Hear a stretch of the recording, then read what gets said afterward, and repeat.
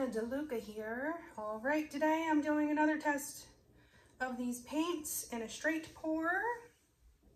I have the DecoArt Americana Decor Metallics in silver, Sterling Silver specifically, and in Garnet. My background color is Liquitex Basics in the Cerulean Blue.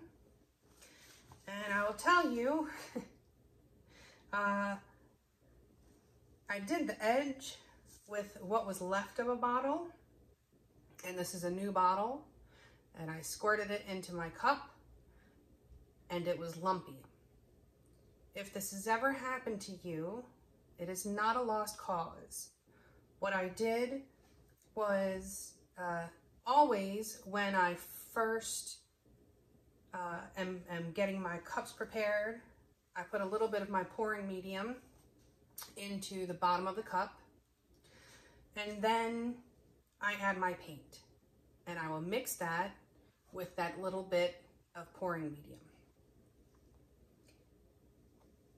In the instance that it turns out lumpy, which seems to happen frequently with metallic paints, even if it doesn't come out of the tube lumpy, when you add your Floetrol or your pouring medium to it, it can get lumpy.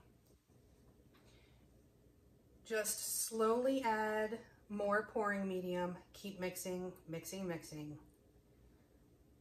until you can get it to a consistency that is pourable. This is a straight pour, so I was able to make it pretty thin.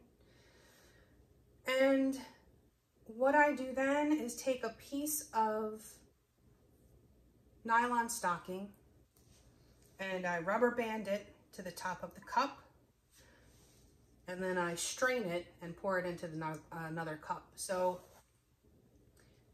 eventually those lumps will incorporate. It does take some time working it in there, let it sit a little bit. If it's really stubborn, you can add a few drops of alcohol, that may help. But I strained it and it appears to be fine. Most of the gunk that I could see. Let me show you what this consistency is. So it's not really making a mound, it's just disappearing into the cup or into the paint pretty quickly. The paints are mixed 1 part paint to 2 parts Floetrol, to which I have added my concoction of 90% water and 10% Floetrol until I get the proper consistency. For the straight pours that I do, I generally go for a consistency of 1. If you would like more information on that, it is in the description box below this video. Before we get started, have you seen the Fluid Art inspiration cards? If you have, just fast forward about 1 minute and 15 seconds, but if you have not, what we have here, it's 52 cards in total. 42 of the cards are technique cards. Each technique has an associated video on YouTube where you can get all the information that you need, the how-to, the picture of the painting, of course. This little box here has a tip in it to help you out with each particular technique. And then there is a color palette. These 2 boxes are also designed to be able to be used as a 2-color pour or as the basis of another pour. Also included are 8 bonus color palette cards, 5 palettes on each card. Use all of the colors, use some of the colors. Just to get your juices flowing, you can mix and match with the techniques Say you already did these colors, well, say, oh, I'll pick one off of the card or just randomly draw one from the deck. Mix and match, thousands of combinations, and these are available at my website, ginadeluca.net. All right, the first thing I'm going to do is lay down my base coat.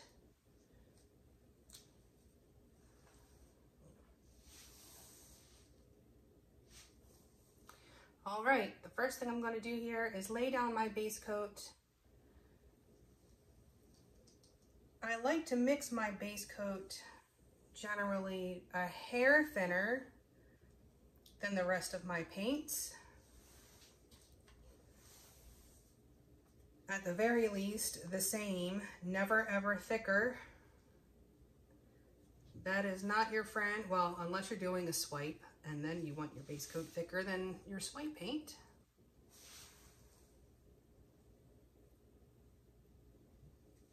Okay, my base coat is down, and I'm going to put some paint in a cup.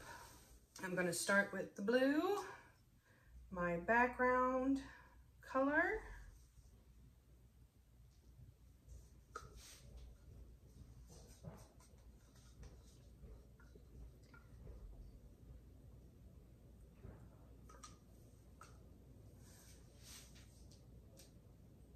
I will do the red next. And I'm going to try to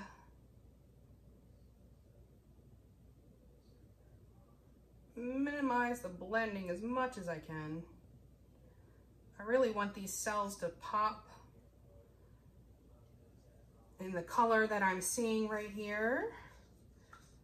Less, I'm probably going to wind up with some purple action, but I'm going to try to avoid that as much as possible. Okay, and now for the silver.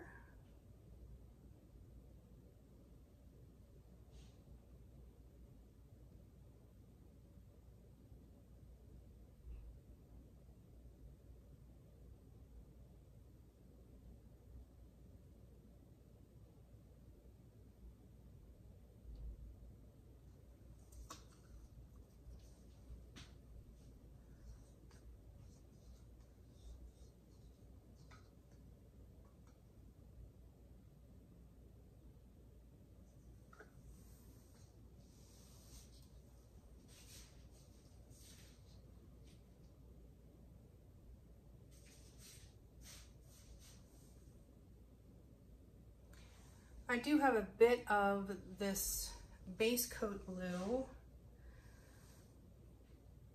and I'm going to just put a little bit on the top.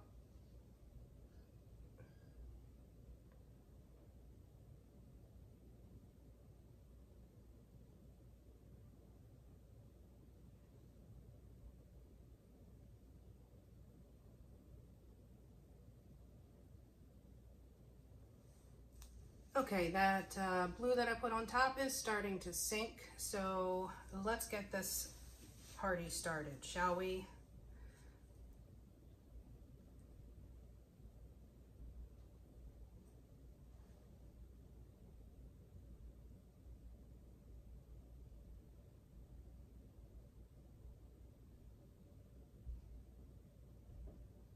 My reasoning is putting that bit of blue on top will give some of that background color for those cells to pop through.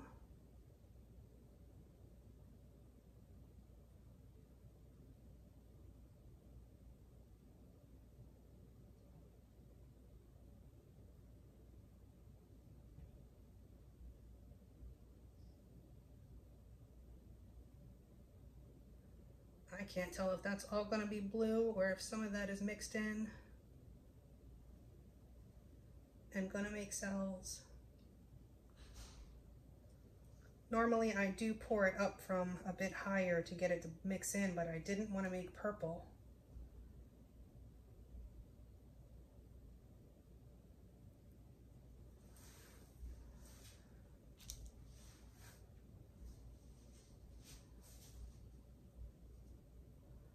All right, I do see some color in there, so hopefully I'll have those red cells popping up. Fingers crossed. I'm going to pop these bubbles.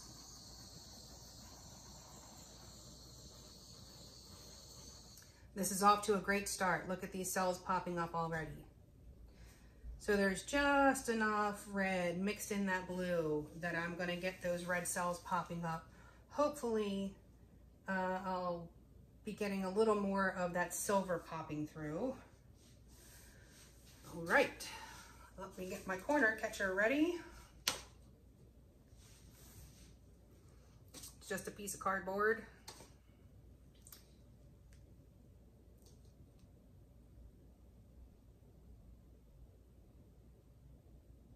I'm gonna come this way first this time. I kind of make my decision based on which side looks like it will fit into a corner the best.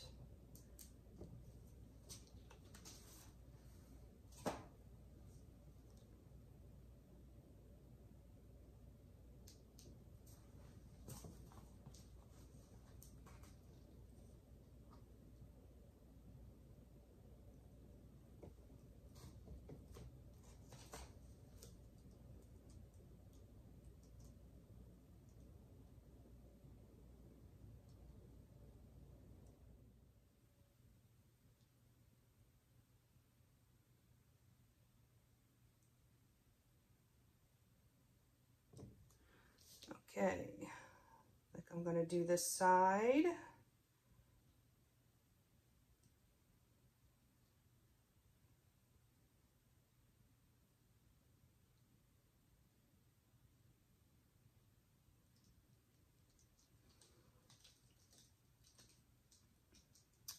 I do think I might be losing a good bit of that silver. I hope I can get some to pop up.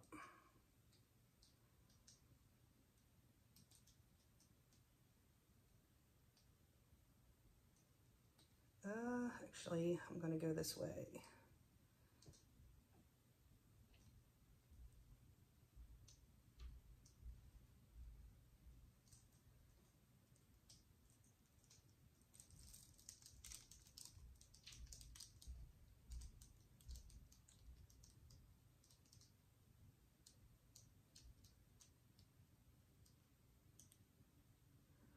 Always remember to recenter your paint, the weight of your paint, before changing directions. The weight of your paint is going to be wherever it's moving the fastest. You can really get a lot of control by learning how to read that.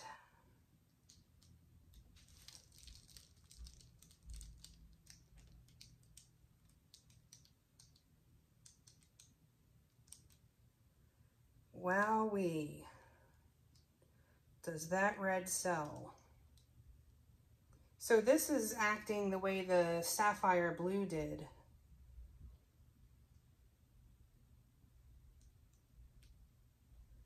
Those are gigantic.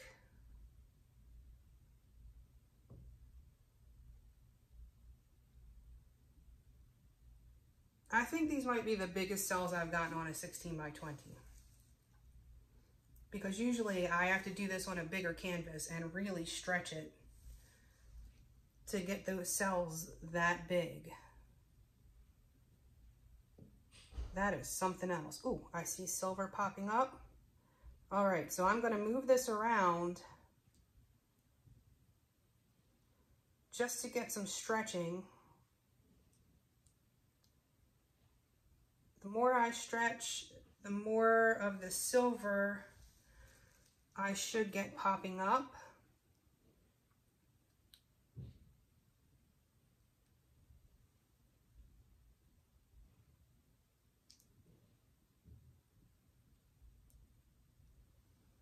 Also, that red is probably going to fill in that blue.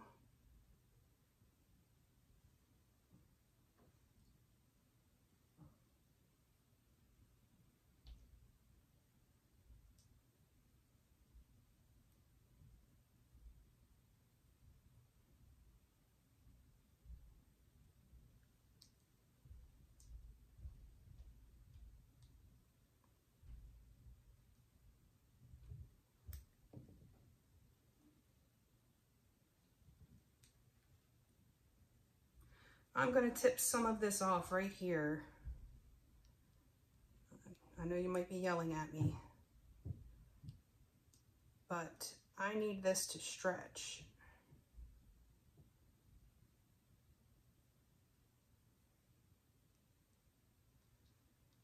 Just a bit.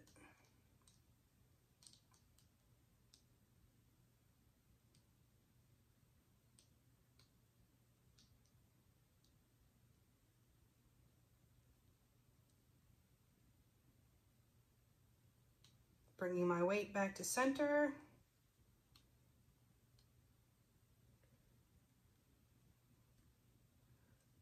Going to come this way a bit and try to get some stretch on that top, but not so much that I'm tilting any paint off. I will stop it just before.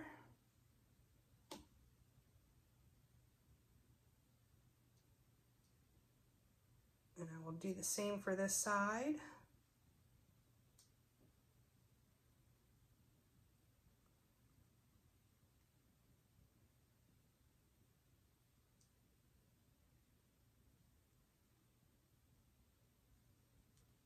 Okay.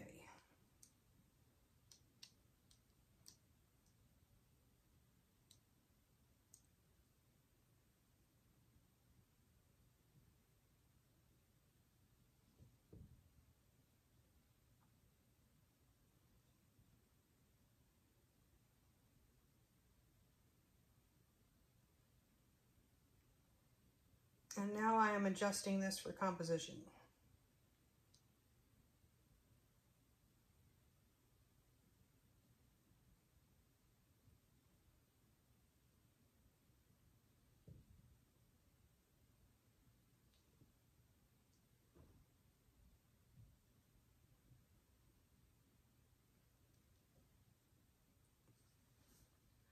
All right, I don't know if the silver cells are going to pop up or not.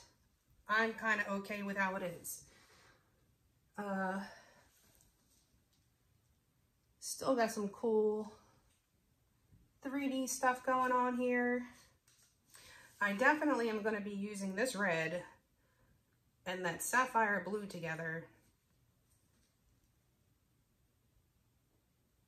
I really think some cool effects could be had. I imagine on a giant canvas, these things making enormous, gorgeous cells. Okay, I'm gonna let this sit and do what it does, and then I will bring you in for a close-up. Back in a few. Okay, here it is. I think these are the biggest cells I've ever gotten. Yeah. Like even on a bigger canvas, like video 16, I don't think they're that big. They are gigantic. That cool 3D effect on the edges. Look at these cool things going on over here. Did get a little bit of purple. I didn't get the silver pearl cells I was expecting, but I'm kind of glad. Because if there was a bunch of that, I probably wouldn't like it quite as much. Satchmo is playing in the background. That's that noise. Gigantic cells. I am so looking forward to experimenting. I love the silver with this. I think I want to try this again, but let the silver mix in. And you can see there's like some cool shading going on. So I will definitely be doing this again. That silver really pops on top of that.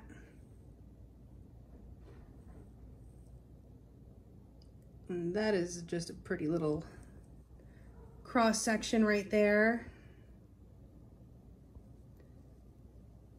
I'm definitely happy with this piece. I love this color. It is so pretty.